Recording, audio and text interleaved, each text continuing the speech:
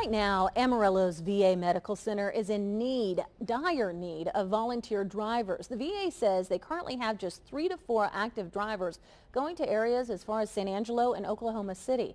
ABC 7's Natalie Granda has the story. From Colorado Springs to Albuquerque, Navy veteran and volunteer driver for the Thomas E. Creek VA, William Yeager, says his days can be a little long. Sometimes we have anywhere from 12 to 17-hour days. I myself bring in anywhere from 100 to 200 people a year.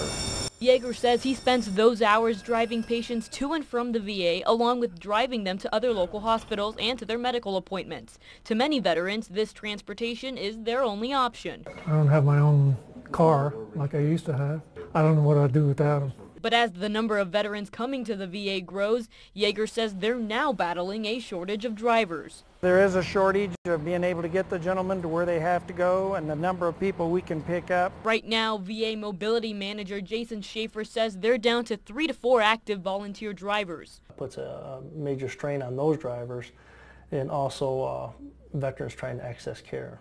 He says last year, the volunteer drivers did close to 1,000 trips. Schaefer says it's gotten to the point where they turned down some people, something they didn't have to do when there were about 14 volunteers last year. Along with helping veterans get to appointments and care, more volunteers also means more medical dollars saved for other programs in the VA. When you start having to admit patients for longer stays, the costs go up. And when those costs go up, those medical center dollars affects programs that are offered throughout the VA. Yeager says they hope to go back to the same number of volunteers as last year and say even heroes sometimes need some help. Men and women we're bringing in are people that have gone out, done what their job was to ask of them in the military, and now it's our turn to take care of them, to bring them into what their needs are. In Amarillo, Natalie Granda, ABC 7 News.